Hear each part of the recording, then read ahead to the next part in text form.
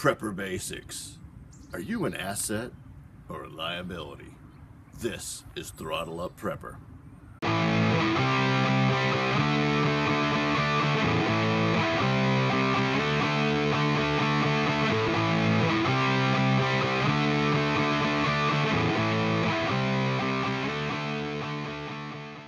Prepper Basics.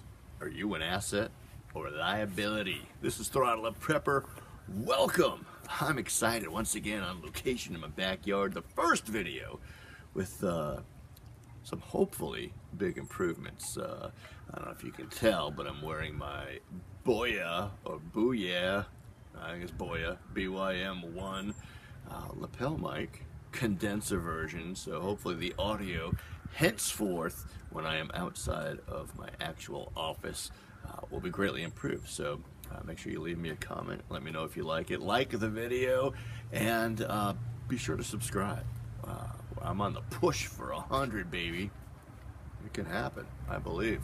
And also I think we're going to start doing something new, give you a little incentive to stick around to the end. The bloopers from this and henceforth to come, whatever I'm trying to say, other videos in the future, when there are, because there's, quite honestly, yeah, there's not many mistakes, but this one has some, so look for those at the end. So listen, the question for today is, are you an asset or a liability? Now, it doesn't matter if you have a challenge or a disability like I do, and no, it's not mental. I can already see the lower third in my mind. My son is probably itching to put something in, but you know, it doesn't matter if you're visually impaired or you're hearing impaired or you an amputee or whatever the issue is, or if you're completely, you know, normal or able-bodied or whatever you want to call yourself. We all have shortcomings. Some of us, it's more obvious than others. Some of us, it's more severe than others. But the idea is, you know, unless you're one of these lone wolf people, which I don't get, I don't know how or why you would want to be all by your lonesome in a situation where, you know, everything is in chaos. You're definitely, I think, in a better situation if you're part of a group, whether it's your family, your neighborhood, your church, your, you know, friends from work, whatever it is. But at any rate, you know, I ask myself all the time, like, well, gee whiz, you know, I can't see so good.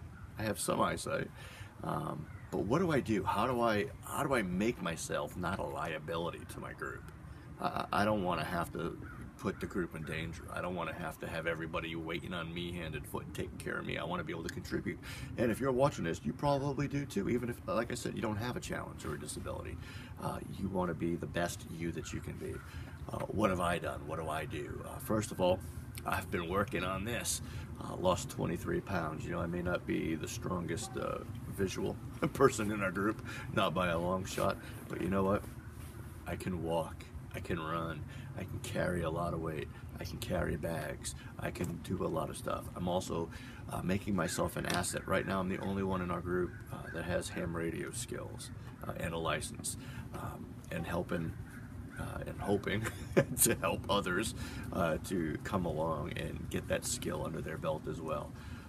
There are a lot of things that I'm able to do to contribute, and you as well.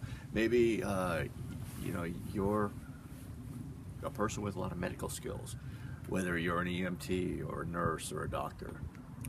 You know, well, guess what? Maybe you don't have a lot of food stored up, or maybe you don't have weapons, but you know what? You are probably one of the most valuable people in your group. And even if you don't have any actual certifications, study, study, study, read. Now, before things go badly, get all the knowledge that you can. So there's a lot that you can do. There's always something that you can do. You don't have to feel that just because you have a challenge that you somehow are no good and that you aren't worthy, or just all the crazy thoughts that can come into your head that, you know, you're not less than, you're just different. I'm different. We're all a little different. Like I said, even those who are perfectly healthy, we're all a little different. We're all God's special little children. So I just want to make this video to encourage you that no matter what you got going on, No matter what limitation you think you might have, that's okay.